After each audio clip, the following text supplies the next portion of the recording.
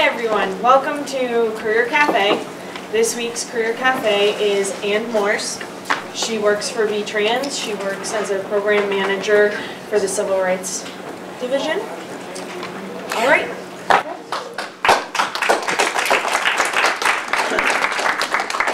So one of the cool things about where I work is there isn't a dress code, which is why today I've got Carhartts and a t-shirt, and I feel kind of bad because nobody told me there was a camera. So I might have dressed a little nicer, at least a nicer t-shirt. So quick question, who knows what the Vermont Agency of Transportation, or V-Trans, does? Yeah? The transport stuff? No, not so much. It's a trick question. Who else? Yeah? We work with roads and stuff. That's absolutely true. So not only do we work with roads, we work with bridges. We work with guardrails. We work with airports.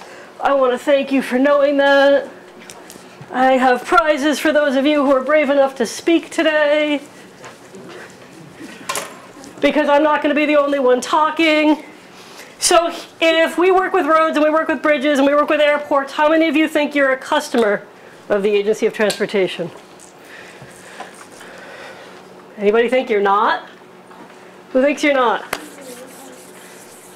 Man, that was really easy. I thought I was going to make $5 on a bet on this. So the Agency of Transportation is the second largest state agency in Vermont. We've got about 1,300 employees across more than 80 different locations. And we have career paths galore. So I was going to bet that you were all customers of the agency because you all ride a school bus, or have a driver's license or a driver's permit, and DMV is part of the Agency of Transportation. So I want to thank you because you all actually pay some taxes and some fees that lets the agency do the work that we do. Sydney mentioned I work in the civil rights section, and that's true, but it doesn't really tell you very much about what I do. So my jobs are spearheading the agency's outreach and recruitment efforts. I told you we've got about 1,300 employees across the state. I don't know if you've heard, but unemployment is incredibly low right now, which means there's actually more job openings than there are people to work. And there's certain career paths where we know in the next 5 years, 10 years, or even right now, we have some gaps in the number of people that are retiring and leaving the workforce compared to the number of people coming up looking for those careers. So the agency has actually kind of jumped ahead, and we do a lot of youth outreach, and I'm the youth programs coordinator, which is why I end up at high schools. And we do an awful lot of work to try to get high schoolers and now middle schoolers involved in the transportation system to learn about what we do. And we do that a bunch of ways. We spend a lot of time in schools. We bring a lot of students to us. One of the best programs we have in the summer is a National Summer Transportation Institute. It's funded by Federal Highway. It's completely free. And as a summer camp, we have a high school program and a middle school program designed to let students know what the transportation system looks like and how they can participate and what career paths are open to them. For the last 2 years, this will be the third year, we're partnering with Vermont Technical College to put this on. So for the high school kids, they're staying on campus at Vermont Tech in Randolph for about a week during the summer. And they get to work with school professors, with agency professionals, and experience a whole bunch of stuff. And I've got a video I'm going to show you that was made by some of our campers. One of the best parts about partnering with Vermont Tech and getting you on campus there is not only do you meet the staff, but Vermont Tech wants to see you back. So they've been offering scholarships to our students for this free summer camp. Remember, it's completely 100% free. They're giving you a $1,000 scholarship for participating, which is renewable for up to 4 years. So if you're thinking about maybe I want to go to Vermont Tech, maybe I don't, this is a good thing to figure out. If you like the campus, you get a feel for it, and then you've got that scholarship for having a good time, basically. So I'm going to put this video on. And this was made by some of our campers in 2015.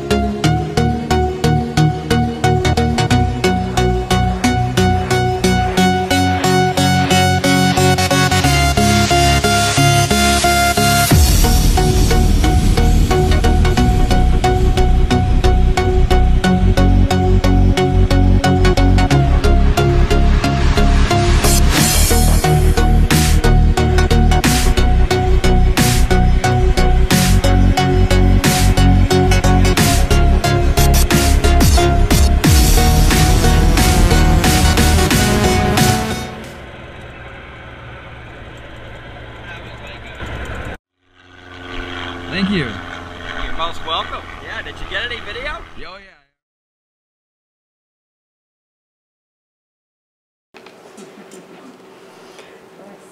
So that was made by a group of high school students as they were participating in camp. Can anybody tell me a mode of transportation that we saw there? Yes, sir. What? Flight. Flight. Aviation, absolutely. Yes, sir. There was also a truck. There was a truck, absolutely. Motor vehicles. What else? Boat. Boat. Who said boat? All right. Okay, here, smart. You're not going to shine this in your own eyes, okay? So transportation has a whole bunch of modes. At V-Trans, we take care of all of those. So there's railroad. They rode the Amtrak.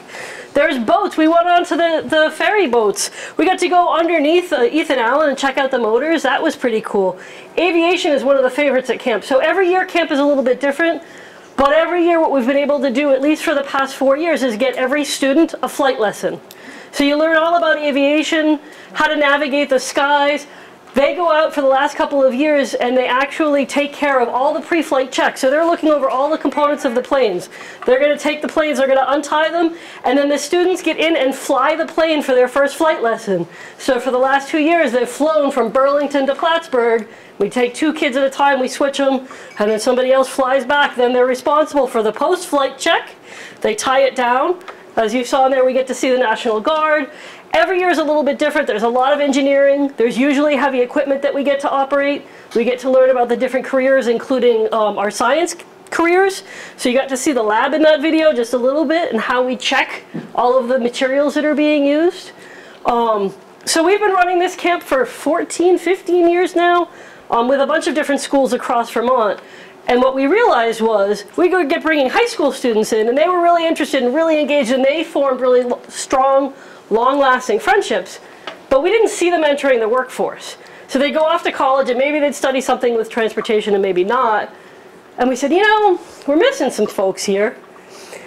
And we watched as students graduated, especially at tech centers, and they would graduate on a Wednesday, and they'd start work on a Thursday. And we're like, what happened to that? We miss those kids.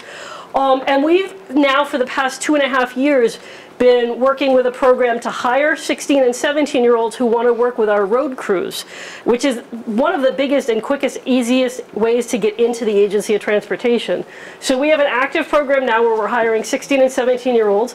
If you are looking for a summer gig and you like to be outside and you want to contribute to your community, it pays pretty good. It's like 40 hours a week, Monday to Friday, every weekend off. And it was $12.60 something an hour last summer. So when you consider that all summer long there's guaranteed, scheduling, it's not a bad deal. My job at the agency is to get to know all of the other people at the agency and the things that they do, which means I get to have a lot of fun, and I don't have to know a whole ton about the things that they do. But I get to go see some of the stuff that they do. So I know we have engineers, I know we have accountants, I know we have lawyers, I know we have environmental folks and biologists. We take care of the land that's around us and the animals and the plants. We have people like me that talk for a living. It's all over the place. If you want to be outside as a career path, consider survey. If you like science and you want to be outside, there's a ton of money to be made and not enough people. You like computers? How about GIS, where we're now taking all of this data and embedding it into everything that we do so we know exactly where things are? Have any of you ever gotten directions somewhere and somebody told you, oh, it's by where that used to be, where those people used to live, right? It doesn't really help when you're looking at maps that are 120 years old if you go 10 steps from the corner of the barn and the barn hasn't been there for 100 years, right? So we're looking for people with computer skills that want to come in and put those into play. Some brief bits about state of Vermont, and then I will open it up to questions. So the state of Vermont, I told you that V-Trans is the second largest state employer with about 1,300 employees. The state has about 8,000 employees across the state. And as you go out and you're looking for a career, there's some things you need to look at. And I know everybody's out there to get a job for pay, right? It's an important thing. And there's other benefits. So what other benefits might you be looking for when you go to work? Who haven't I heard from yet? What would you? Depending on the job, it could just be getting active. Getting active, absolutely. Free exercise, we actually pay you for it. What else? Okay, there's adults in the room. Yes? Well, benefits, vacation, pension, health insurance. So I'm glad you brought up health insurance, because this is one of the areas that I like to talk to folks about that are young, that are looking for a job. So you go and you look for a job, and one place tells you they'll pay you $12 an hour, and the other place tells you they pay you $12.50 an hour. Which one are you going to take? $12.50. $12.50. That 50 cents makes a big difference, right? How long are you going to be there? However long I'm going to be there. Every day, maybe. So the average employee now is staying with a company for about 2 to 2.5 years. In the old days, people used to work one place their entire life, right? 30, 40, 45, 55 years. Health insurance is one of those things. So if the guy that's paying you $12.50 an hour says no health insurance, but the one at $12 an hour says I'll give you health insurance, which are you going to take? Health insurance. Probably the one with health insurance. Okay. Is all health insurance equal? No. No. What might be different about health insurance for that one company offers you versus another? One might be bad health insurance. One might be good health insurance. This is all true. Okay, who here drives? Okay, ice scrapers for you on this one.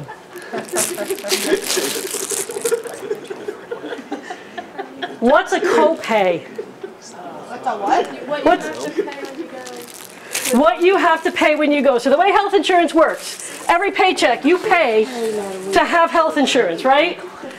And health insurance doesn't equal health insurance. So the amount that you pay every paycheck is going to differ. But worse than that, more than that, when you actually need medical coverage, what's covered changes. So some places, the thing that's covered might be covered by 10% or 20% or 80% or 0 or 100, and that makes a difference. Okay, who here has a job already?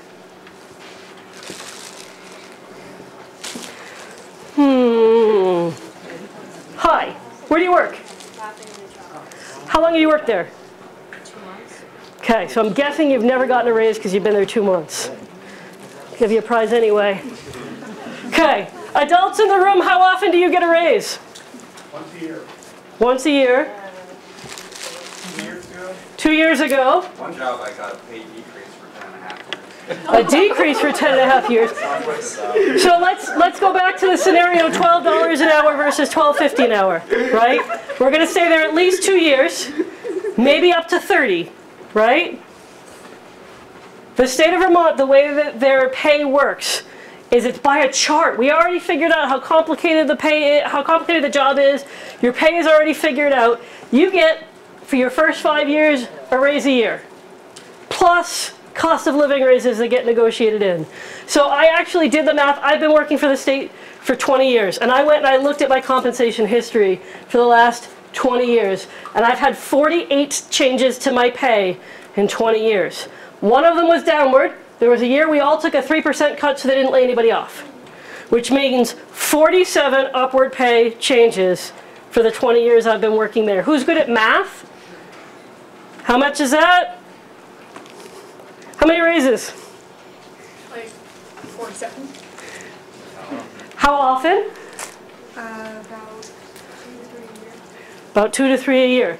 That's my personal experience. So the cool thing about the state of Vermont is when you go from one job to the next within state government, you don't start over. So all of those benefits you were talking about, like vacation time and sick time and life insurance and all of those things, when you switch from company to company, you start over every time. Except when you move within state government, you don't. So I've had like 9 different jobs in those 20 years. And I now get, more sick days than I can use, more vacation days than I can use. I'm actually ending up working on my vacation because it needs to get done. And I like what I do. I get to help Vermonters, and that's a really cool thing. So the other thing that the Agency of Transportation does that I have not seen other state agencies do is we put our money where our mouth is. So you can come into the agency with a high school diploma, with a 2-year degree, with a 4-year degree, with a 6-year degree, or even more, and there's an occupation for you. But once you get on board, we have our own training center. So a lot of companies will tell you that their employees are their biggest resource. And if you take an accounting class, so where do they put the employees usually? Is it in assets or liabilities? What do you think? It's not assets. It's usually liabilities that most companies count their employees as. So when we tell you that we value you as an employee, and we build our own training center to train you in things that you need to know to do your job better, and things you need to know if you want another job within state government. So we're actually helping you get your foot in the door for the next spot. So I've talked about 3 things since I've been here. I've talked about NSTI, which is a summer camp, which costs how much? Zero, completely free. I've talked about the intern program, which actually pays you instead of the other way around, right, for how you spend your summer. Get your parents off your back, start building a career path. And I've talked about state government employment in general. What questions do you have? Yes? How do you find out about the summer program? Where can we go to look for that? Well, you could go to Miss Olson, or I brought cards that have information, which I will hand to you. And just a note, the summer program is for 16 to 18-year-olds, is that correct? Nope, it is based on age. So it is rising 9th through 12th graders. So if you're currently in 12th grade, so bad, you know, too bad, so sad. But if you are younger than that, we have a middle school program. It's a day camp instead of a residential. It's run out of Williston. Yeah. And if you can get people to carpool with you, that kind of works really well. But the residential camp is rising 9th through 12th graders. And the internship program, the summer internship program is 16 to 18? 16 and 17-year-olds. So 9 to 12 for NTSI. And STI, yep. Thanks. Yes. The summer one for 16 to 17, what types of things do they do if they're actually working in the summer? So when we allowed 16 and 17-year-olds to come into our workforce, we had to look really carefully at our job descriptions because the child labor laws prevented teenagers from doing some of the things that we do for work, like using a chainsaw or driving a truck. So we created this job specification for an intern maintenance worker. I brought some of those for you. There's a lot of lawn mowing, a lot of shoveling, a lot of painting. We teach people how to flag, so traffic control. We will teach CPR and first aid. There's a lot of training that goes in even at the intern level. A lot of outside, a lot of manual labor. Yes? And those jobs, where would young people have to go to work? What would some of the locations be? So we have 64 garages, a little bit fewer than that in the summertime. The closest one I believe is Morrisville. And I'll pull up a map of where our garages are in a minute, if that would be helpful. So one would just have to go to the garage and then they would go with the other pieces. Yes, they would get to the garage in the morning and then we would transport them wherever we're going. And I brought applications for that, and I can also send Ms. Olson the electronic version of that. So tip for you when you're considering whether you're filling out a paper version, if you're going to handwrite or if you're going to print and type, if you type, it's legible. You're not going to miss out because somebody can't read your email address, right? If you put an email address in there, have it be one you check. If you put your school email address in and you only check that during the school year, you might end up missing out on some job opportunities, right? I have teenagers at home. Here's my next best piece of advice. If you've got a cell phone and you're putting that number down, please set up your voicemail. Please, please, please. So we had a scenario not that long ago. There was a young man who was working, he was in a tech center program. He had some co-op hours available, wanted to come to work for us, put in an application for that. My manager called him to speak to him about what his availability was. The phone was answered, and the person on the other end said, "Talk to me, dummy." And he didn't. There was a swear in there, but we're on TV. And the manager kind of went, "Excuse me?" Guy repeated again, "Talk to me, dummy." What? "Well, I'm looking for, you know, Joe, is he there?" Click. Phone just got hung up on, right? So he, looked at the application, dialed the number, same number, no answer. A week and a half later, the student was sitting in the office with their guidance counselor. The manager said, "So let's talk about that phone thing." And everybody else around the table was going, "What are you talking about? What phone thing?" The student put his head down. He said, "My buddy answered the phone." I don't know if his buddy really answered the phone or if he answered the phone, but if you want a job, you got to get your voicemail to sound kind of adult professional. You can't say, "Talk to me, dummy," when you answer the phone. Don't let your friends answer the phone if they're going to do that, right? Like, serious advice. Be reachable if you want the job. So then applications would get filled out, they actually get turned back into me. And my next bit of advice for you is take a copy of it for yourself. If you've done it electronically, save it to your Google Docs, because then you can get to it whenever you want. We keep those on file for 1 year. So if during that year you get new experience or new education, like I've gotten CPR certified, I want to add that, you can add it to the thing without redoing the whole thing. Resend me the application and it starts at 12 months over again. And then I work as a matchmaker. So I would say, okay, I heard from Sydney and Sydney wants to work in this area, and I'll talk to her a little bit, find out a little bit about what her interests are, what her experiences are, and I will contact the hiring manager. So that said, there's 64 locations across the state. The first year we ran this program, we had 17 high school students on board.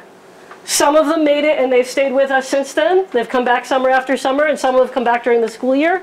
Some of them didn't make it a week. Wow. It's not an easy job. But here's the thing.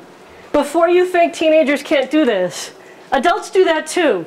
They come into our workforce and some of them stay 20, 30, 40. I've got a gentleman who's been working for us 58 years, and some of them don't come back day 2, right? So don't let people talk down about your generation. Other questions? I think the students have a question.